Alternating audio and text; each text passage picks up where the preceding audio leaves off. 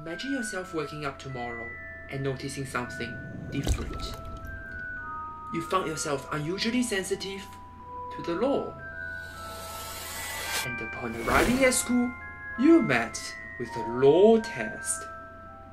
Quickly scanning through the exam, you found that all the questions in your head simply made sense and the answers just come to you. But now you start pondering, I didn't even study that much. How is this even possible?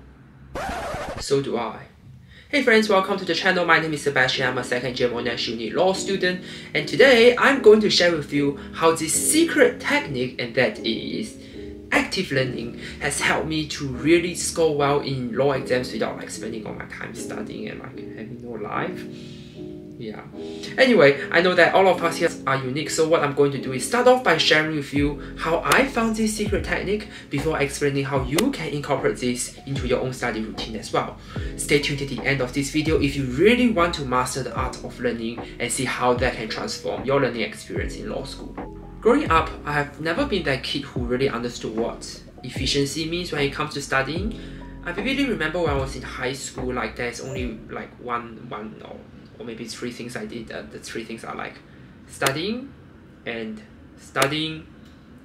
yeah, you get the idea. So when it comes to productivity, I thought the three metrics that measure productivity are the number of hours I spent, the number of chapters I covered, and the number of papers that I did.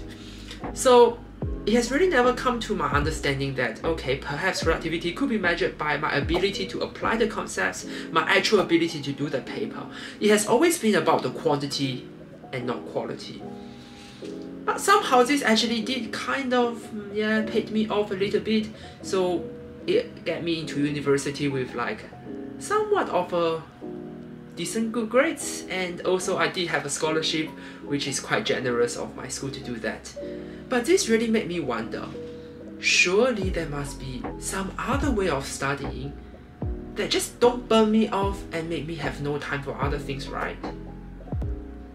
You see, as a uni student, I don't just want to stuck my life to just studying and studying and studying. There are other things I want to do, like say relax, hang out with people, and meeting cute girls.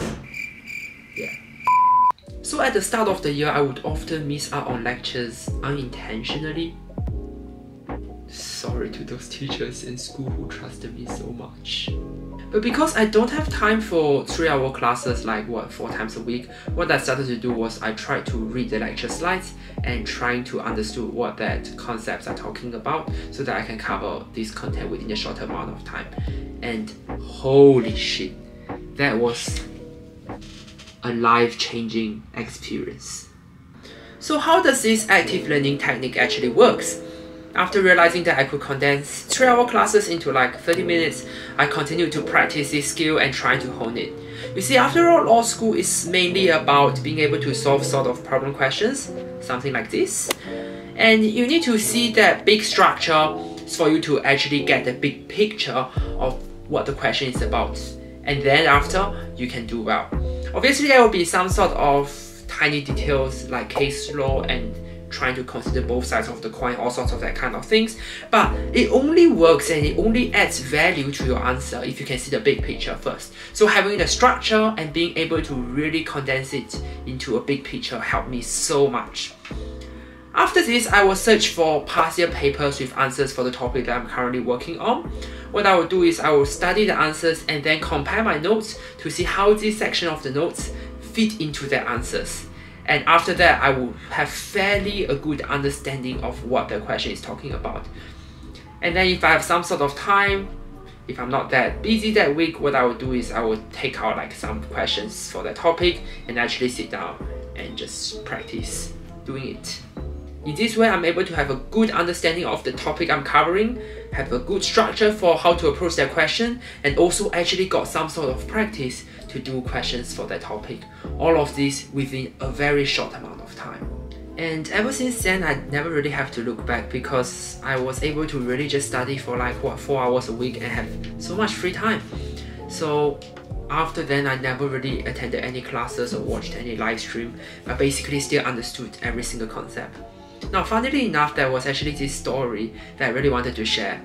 to show how active learning has impacted my life so much. Recently, we have this law ball, and it was one of the best experiences in my life. I was rather tired after that night. We went home around 2 AM or so, and I had a constitutional law tutorial class at 9 AM.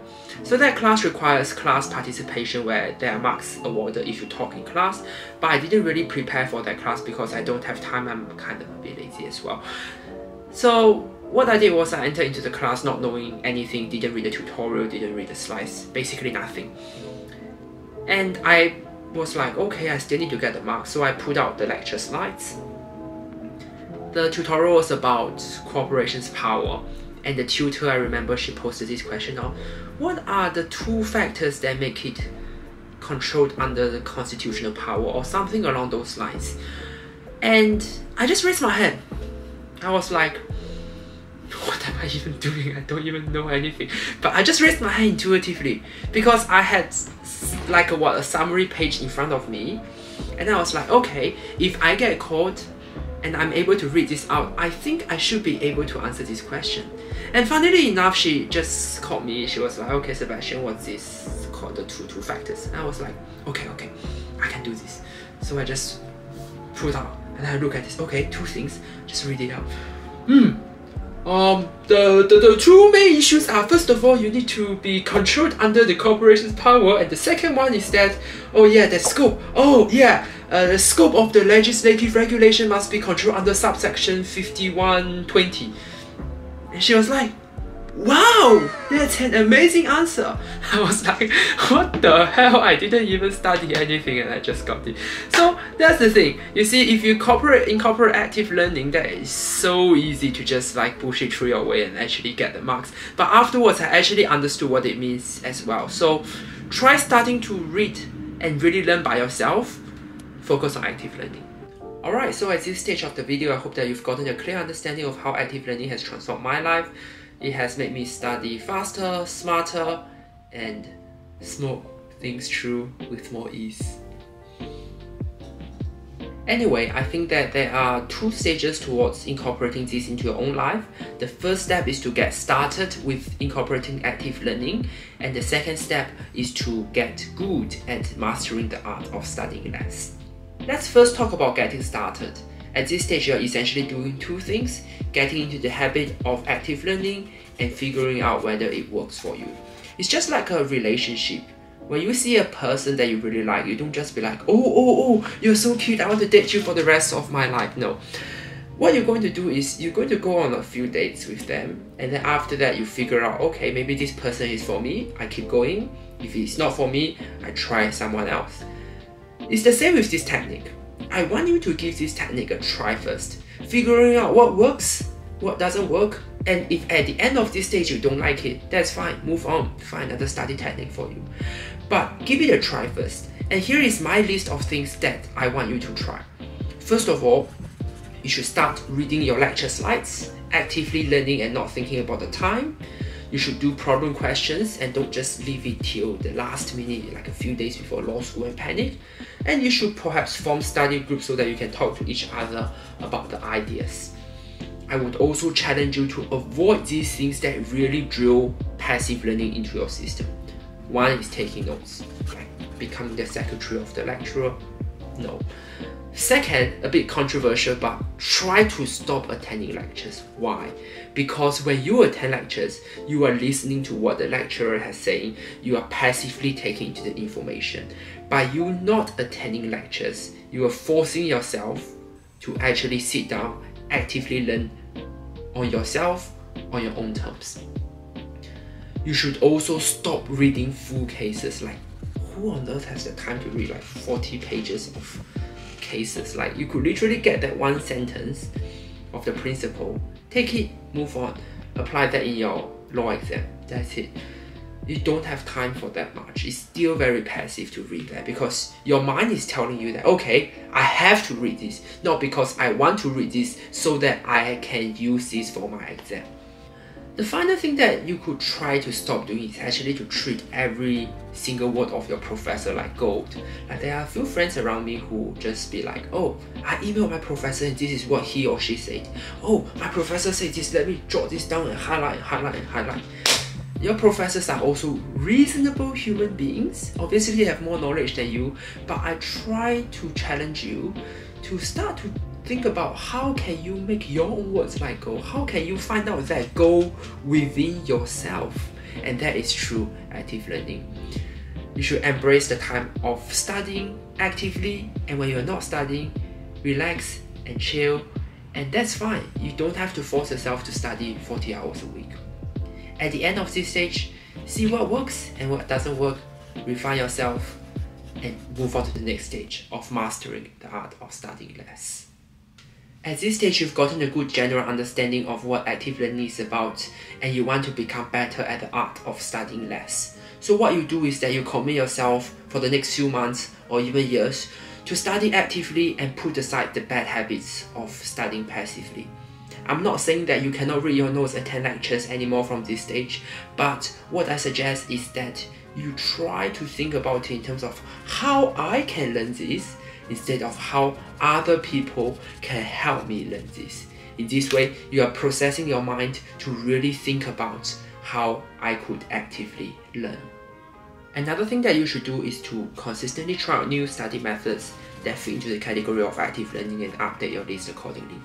At the start of the year, there was this invention of ChatGPT, and I absolutely fell in love with it. So what other people will do is to just discourage ChatGPT and be like, oh yeah, it breaches academic integrity, oh it's unoriginal, oh yeah, it's this, that, you know what I'm talking about. But ChatGPT has actually transformed my life. When I don't know how to do a problem question, for example, what I will do is I will take the structure of how to approach a problem question provided by my tutors. I'll take the question, I'll chuck in the question and tell ChatGPT, wait a moment. I will bring out the structure and tell ChatGPT to do it based on that structure. And in that way, I actually could literally see how the questions are to be answered and try to learn it myself as well. Obviously, there will be some sort of inaccuracies, but it's better than you getting stuck in the first place. Now, the invention of new technologies like ChatGPT is just like you meeting a new girl. You could either say that this new girl is too good for me and drift away, or you could embrace it and try to work on yourself so that she can enrich your life.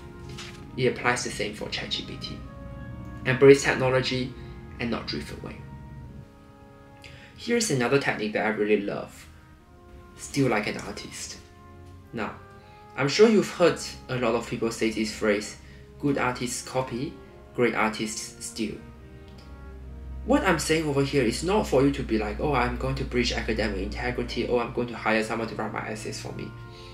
Instead, you have to go and figure out, okay, this is a good article, journal article, maybe this is a good piece of research essay, this is a good piece of model answer. And don't feel bad about taking ideas from them. Take the structure of the model answer, take the phrasing of that research essay, and really just churn it all together and make it even a better piece of work. Steal it and make it even better from your own.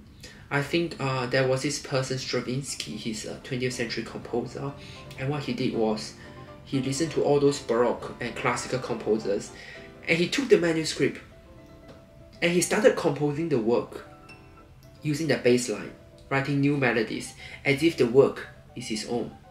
And I think that's how he also became a famous 20th century composer. I think if you want to really master the art of studying less and become really, really good at law school, that's something worth trying as well. Alright friends, so that's the secret technique, active learning, that I used to really help me master the art of studying less. I hope that you guys have taken something away from it. Remember, you have to get started with active learning first by trying to take away all the bad habits of passive learning, and then slowly get good at active learning by figuring out what works best for you, and this is done through trying new different sort of studying techniques. If you enjoyed watching this video, feel free to check out this video as well on how I study 4 hours a week. Until then, I will see you guys again. Bye.